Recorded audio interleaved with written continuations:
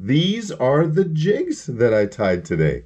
Yeah, if I sound a little excited and if you think I'm a little too impressed with myself, please forgive me.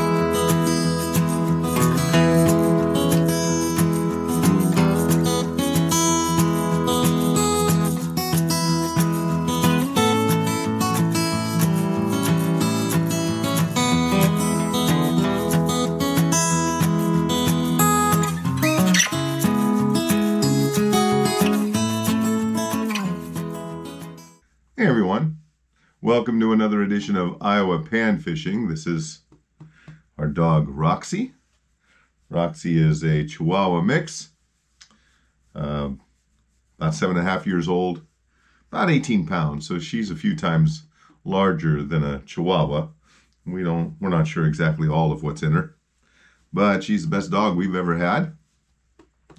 Hey, I wanted to take some time today to do a couple of things. One is to remind everybody that I am doing a contest here on the Iowa Panfishing channel, and the prize is I'm going to bless a couple of fishermen here in the United States with their 2023 fishing license. So I'm going to put a link in the description below for the video that talks all about that and where you can enter that contest, that drawing, and there'll also be a link here at the end of the video as well. So I wanted to tell you about that. The other thing is that I've entered into the realm of jig tying. Tied my first jigs today, tied 6 jigs today, and so what I'd like to do is go over my setup, go over some of the materials and tools that are necessary to start jig tying. And look, I don't claim any expertise at all. I tied my first jigs today, but I've been learning a lot, and maybe some of you are thinking about starting to tie your own jigs, and so maybe I could help you get started. All right, so let me show you what I've got.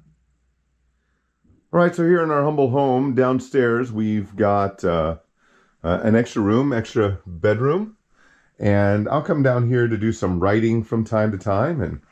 And a few years back, I picked up this, I guess what now is an antique desk, about 60 years old, and use it for writing and doing work and things like that. And I've been thinking as I've been getting ready to start tying jigs, well, where am I going to put all my stuff? Well, this desk has everything I need. It's got couple of compartments here. I've got all of my materials in here. I've got my tools in here.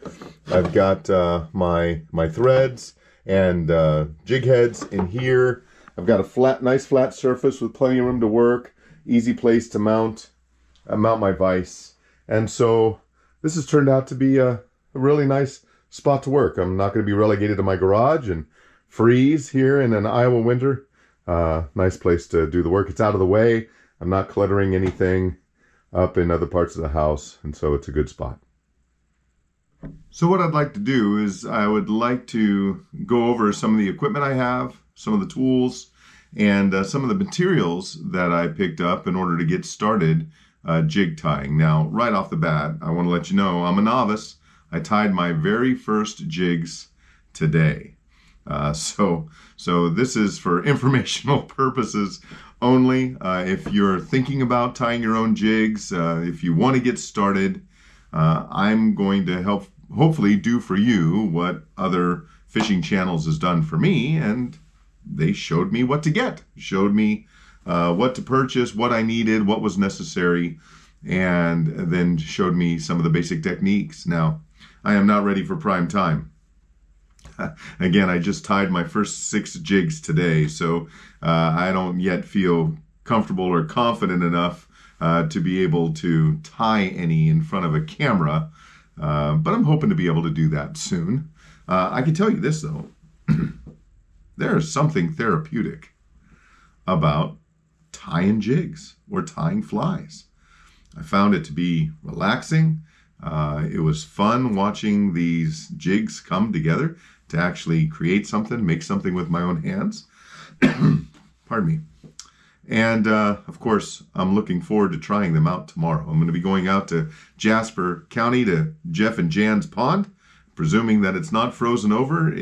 We had a pretty cold day yesterday, but the water's been open on this pond through this cold snap. It won't be long before it will be permanently iced over for the winter. But I'm hoping to go out there tomorrow, catch some big bluegill and crappie and maybe some bass, so I can bring home a bunch of fillets for members of my church family. And I'm going to try these 6 jigs to see if I could catch anything. Now, the patterns that I have in these first 6 jigs, they may not necessarily be the best combinations, but they were the materials I picked up. I wanted to just get something so I could get started. And as I watch more videos and see more pattern combinations, color combinations, different materials being used, then I will add to the collection of materials I have and widen the repertoire of jigs that I tie. So, but you got to have tools, right? You got to have tools. And I think probably the most important tool that you need for tying jigs is a vise. Now, there are all kinds of different vices, and they range in price from $20 to several $100. This is mine. This is the one that I'm using. I'm going to put links in the comment section below for everything I show you, but I'm going to show you here as well. The vise that I got, and I think it ran me $70, $80, is the Odyssey Spider Fly Tying Vise by Griffin with an I, 2 I's, Griffin Enterprises. That's the vise that I have. It's easy to put together, pretty simple to adjust and use. So simple, Tony with Iowa Panfishing can use it. And I proved that true today. So you need a vise. And these tools are not from this point on, aren't in any particular order. They're just how I have them stacked in front of me. One of the things you are going to want to pick up is a whip finishing tool. A whip finishing tool. And again, all the links will be below. The whip finish knot is the final knot that really holds everything together, tightens everything down when you're tying a jig.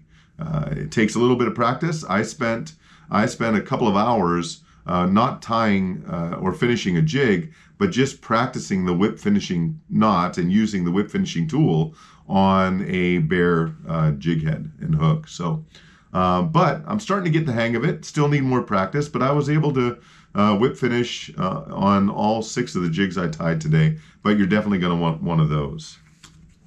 You're going to need a bobbin. A bobbin is what holds your spool of thread, and I think you can see it here. The bobbin or the spool is held down here, and it's just pressure that holds that in place, and then you run your thread up through the shaft of the bobbin, and that's what you use to wrap your line around your hook and to put together the jig. You definitely want to get a bobbin.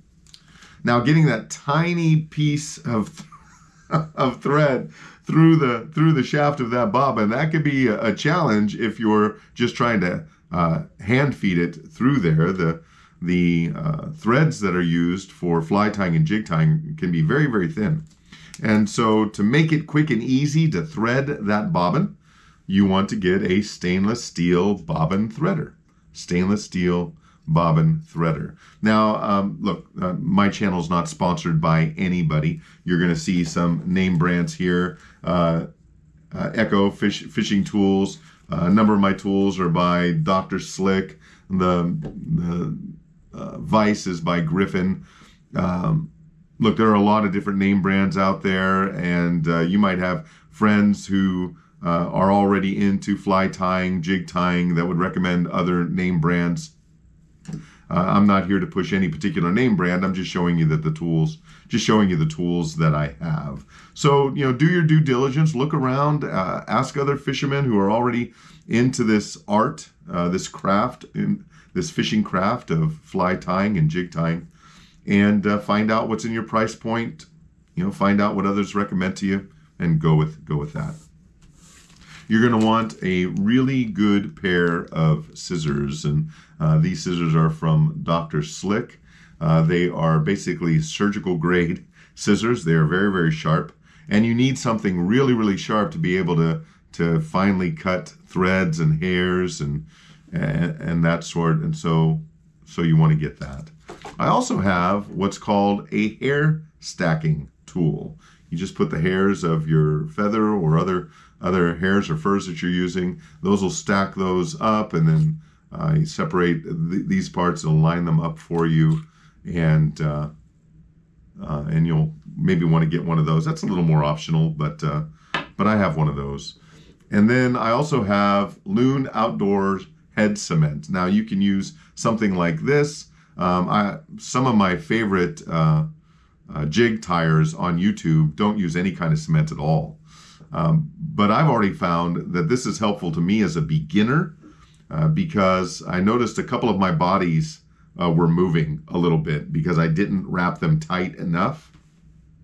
And using this head cement as you're finishing the jig, you just wipe this around the base of the head, and where the material touches kind of locks it into place. I'm already finding that this is useful. So you might want to get something like that. Some people use nail polish, clear nail polish to do that.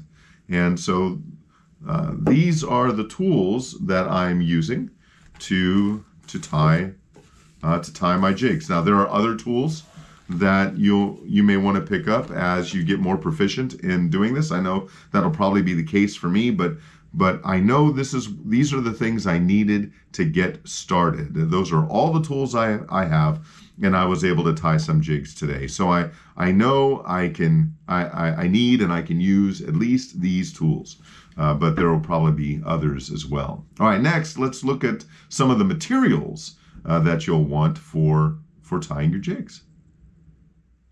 All right, well, this probably goes without saying, but we'll say it anyways. You're going to need a jig head. You're going to need a hook. You're going to need something to build this handmade jig with. Now, of course, there are a gajillion different types and sizes and looks for jig heads. This one in particular that you see on the screen is a 1/16 ounce round head jig. The jig heads that I'm using right now are made by Charles Brown down in Texas with Elite Crappie Jigs. I'll have his link down there. And again, no one is sponsoring my page. No one has asked me to mention their YouTube channels or their companies or anything like that. I'm not getting anything for sharing this with you, but I like to promote and help out other people if I can. And I've bought some jig bodies and some jig heads from Charles, and it seems like a nice guy. He's provided me with good service, and so shout out to Charles. So, but you want to have a jig. You want to have a jig head, and so what this is a 1/16 ounce rounded jig head, painted. Charles painted these. You can actually paint your jig heads yourself. You might know that already, but you may want to start doing that as you get into this art form. I probably will, but you don't have to use painted jig heads. You can go to Dick's Sporting Goods or Walmart or wherever you buy your standard lead jig heads, and you can just use a bare jig head of the shape, whether it's football shape or round or whatever kind you use, and you can make jigs and hand tie jigs just using the most basic jig heads that you find over the counter at your local sporting goods store. So you definitely want a jig head, and then you need thread. right? You got to have thread. And what has been recommended to me is UTC thread. Is that blurry? That's a little blurry, isn't it? There. Still a little blurry, or is that just my eyeglasses? Anyways, UTC Ultra Thread is what has come most recommended to me. You can get this online in many different fly tying locations online or fly tying shops. Typically, it comes in 70 or 140 denier. Those numbers basically talk about the thickness of the thread. 70, these are the two most common used for fly and jig tying. 70 denier is very thin, and a lot of guys use that.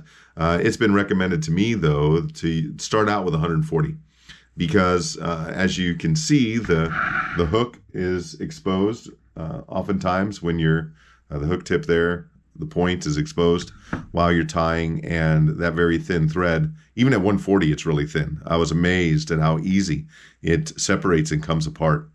But 70 is even thinner still, and you scrape the tip of your hook with your thread enough times, you're going to snap that thread.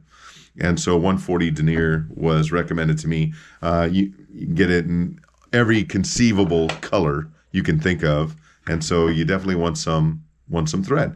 I started out with black, white. Those are, of course, are two basic. And then some of the colors I'm thinking of using as far as my jig bodies, like pink or red or colors like that, yellow. I got thread to match those. So you want that. Gotta have thread. Gotta have thread. Let me reset up my camera here. There we go. All right. Let's talk about tail material. One of the most popular tail materials is marabou. Now, what I'm holding in front of you is the wrong kind of marabou. I learned for tying tails. It's not really good for tails. Woolly bugger, from where the name of the popular fly, the woolly bugger fly, comes from, uses this kind of hair material. Good for bodies and other things, but not really the best for tail material. But marabou, though, other kinds, longer stemmed marabou is really good for tail material if you're going to put a tail on your jig. Another really good tail material is bucktail. And it comes in all kinds of colors. Of course, most of them have the brown down the center there, and then the outer color, the white, is dyed to just about every color you can think of. You can also get the marabou in different colors. So those are two of the primary tail material. You can also get into plastics and that sort of thing. That's above my pay grade right now. Then you want to get for yourself what's called chenille. Chenille. Now, I was a little concerned. I spent $5 for this tiny little pack, but then I pulled it out of the pack and unraveled it, and I tied a few jigs, and I didn't even make a dent in what's in this little bag for $4 or $5. I'm going to be able to, with just this color alone, I'm going to be able to tie dozens and dozens of jigs. So not too expensive. The jigs I tied today, I used dark olive, and I used fluorescent blue, and then I used 3 color jig heads: gray, chartreuse, and black. That's what I had on hand. And so I've got 6 different jigs that I tied using those combinations. But you want to get chenille. And I'm telling you again, the sky's the limit as far as color, fluorescence, and different things. And you'll never run out of options. You'll never run out of ideas. And I wonder if that's where it goes from craft to art form. As I look at some of these color combinations, does that really catch a fish? And the few really good jig tires that I watch, I've actually seen them fish with their jigs, on their videos, and they're actually catching fish. Because it would be real easy to say, oh, I've got the next greatest jig, this fantastic new combination. And all they did is, well, I got this color lying around, and I'll put this jig together, and I'll advertise it on YouTube as the next greatest jig, and they've never fished it or even caught a fish with it. So But again, you know, you can really turn this into an art form. I think the goal is to catch fish with them. So, you know, depending on what the bug life or the bait fish are like in your area, I'm sure you're going to be able to find color combinations to match, get close to what the fish are seeing in the water. Another material, this is kind of like a highlight material. You could use a little bit of this. It's called flash material. It's very iridescent and fluorescent, sparkly, and you add strips of this to the body or to the tail, and it adds flash. When the sunlight hits it or light hits it, it sparkles and flashes, and it's another fish attractant. Now, again, there are a lot more. I am merely scratching the surface. I think my wife is a little concerned. In years past, I could get carried away with a hobby. But there are a lot of other different materials you can get. I'm going to put a link to the online store. I think they're out of Utah. Where I bought my last batch of stuff. I've got a bunch of stuff coming. I've purchased from a couple of places. Right now I'm trying to stick to what is being recommended by YouTubers that I follow, jig tiers, fishermen that I follow, instead of trying to reinvent the wheel. I'm going with things I've been told by people I trust. So whether or not you trust me or not, well, I don't know. That's up to you.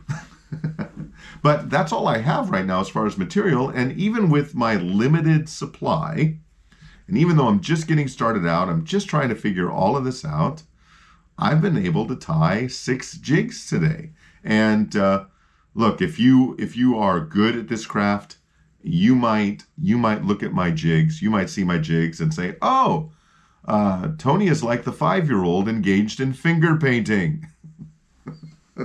That won't hurt my feelings. I'm just getting started. So I don't claim that these are the best. I don't claim these are the best looking.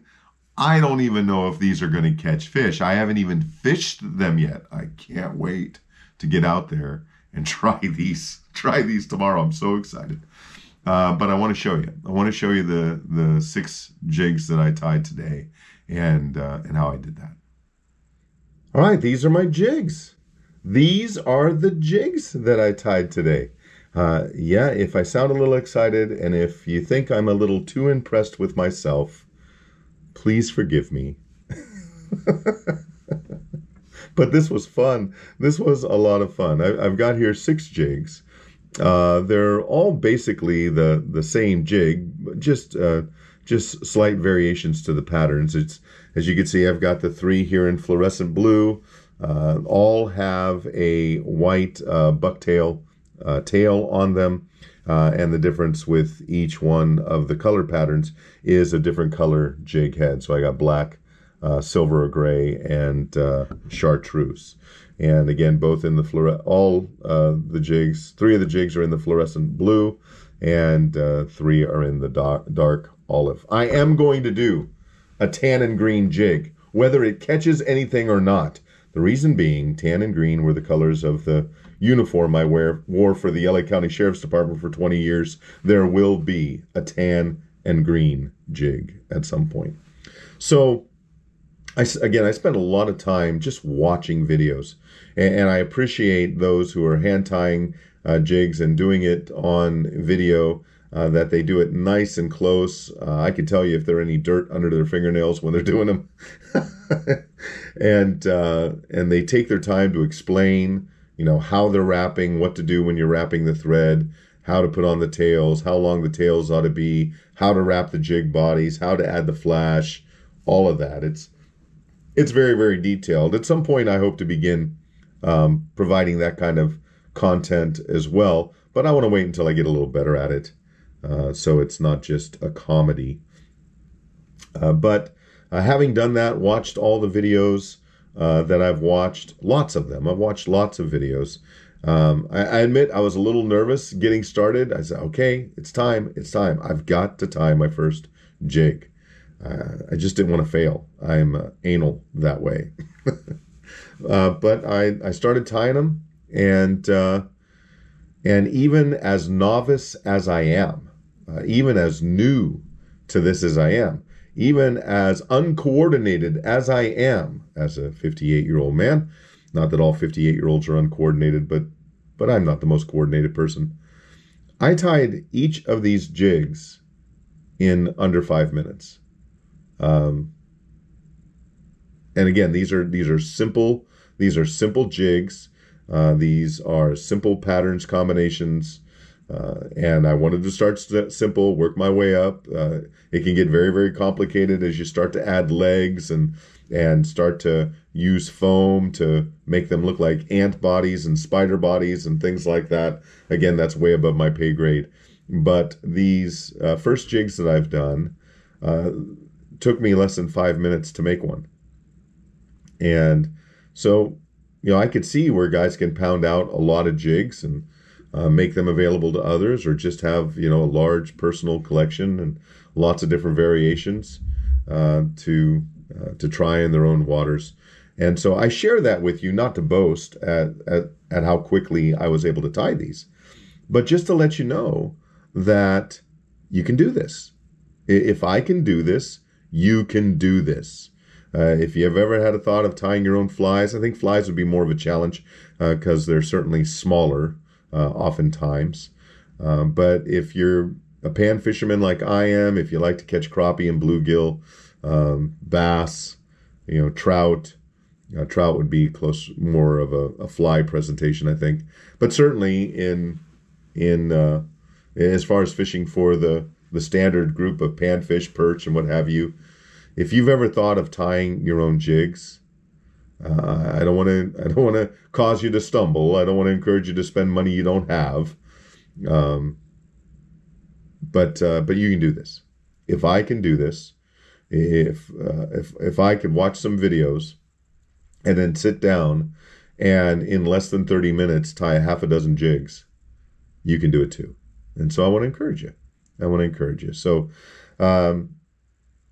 I think that's all I've got for you for now. If you've got questions, leave those questions in the comment section below. I may not have the answer, but I know one thing for sure. I'll help you find the answer. I would love to do that. Love to serve you in that way. And I plan to use these tomorrow out in Jasper County at my friend Jeff and Jan's pond out there. And they might hear me in neighboring counties if I actually catch a fish on a jig that I made with my own two hands. I am going to let out a loud roar, I assure you. Birds will be leaving the trees. Deer will be bounding away from the pond if they're near. Cats and dogs will hide together. I'm going to roar if I actually catch a fish on one of my own jigs tomorrow. Okay, enough of that. Hey, again, I just want to remind you that I am doing a contest, a giveaway. I think giveaway is a better term than contest. I am doing a giveaway. I am going to bless at least 2 fishermen in the United States with their 2023 fishing license. I am going to give away some other materials, some other tackle and what have you, just to say thank you for those of you who subscribe to the channel. We broke the 500 mark not long ago. I know that's not much, but it's exciting to me. And you all mean a lot to me for following the channel. And we're working our way toward the 1,000-hour mark, that benchmark for YouTube channels as far as watch hours and things like that. We still have a long way to go, but I'm enjoying the process. And so to celebrate our 1-year anniversary, which was last month, I'm going to give away a couple of fishing licenses for 2023. I want to bless you by covering your fishing license cost, at least the basic license in your state. And then I want to give away some other things too. I might, you may not want them, you may not want them, but I might hand tie some jigs and say, hey, here's some jigs from Tony, made special just for you. So click on the link here at the end of the video. You'll find the link also in the description below. You're going to find links to everything I've showed you today. I will provide that. And again, what I've shared in this video, these are merely examples of the tools and the materials to tie jigs. It might just give you a place to start looking. You might decide, yeah, I'm going to get everything that Tony suggested. Or you might say, okay, well, I can find it cheaper here, or I can find a better one here, or my friend recommends this. More power to you. Absolutely. Again, no one's sponsoring this channel. I don't get anything from naming names or naming products or things like that. This is just what I have. And so I hope it's been helpful to you. I hope it's been encouraging a little bit to you. And I want to thank you for joining me for this edition of the I've got so many podcasts going, I forgot where I am. For this edition of Iowa Pan Fishing. Until next time, everyone, God bless, and let's go fishing.